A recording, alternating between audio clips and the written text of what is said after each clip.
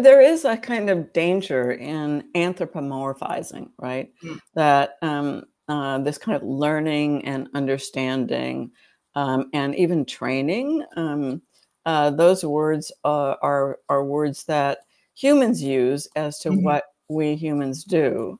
And, you know, for some of the people who are really critical of generative AI, they say, no anthropomorphizing, you can't do it. Well, we have to, you know, we have to have some mental concepts that we can use to comprehend what the phenomena is that involves the model development, and learning and training and understanding are our words that we understand, that we project onto the foundation models, because we don't have words to describe what's going on without those kinds of analogies.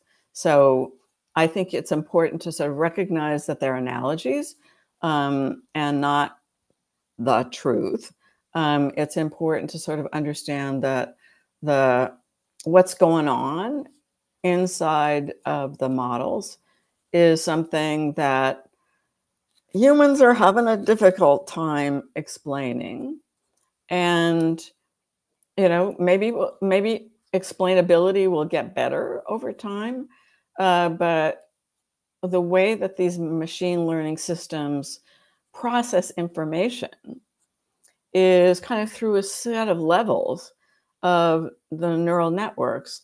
And that's a very efficient, apparently, way of essentially enabling the prediction of this user just put in this particular prompt, and based on the data that I have in my system, these are the words, or these are the images, or these are the other outputs that I, the model, predict will satisfy the kind of the user's query.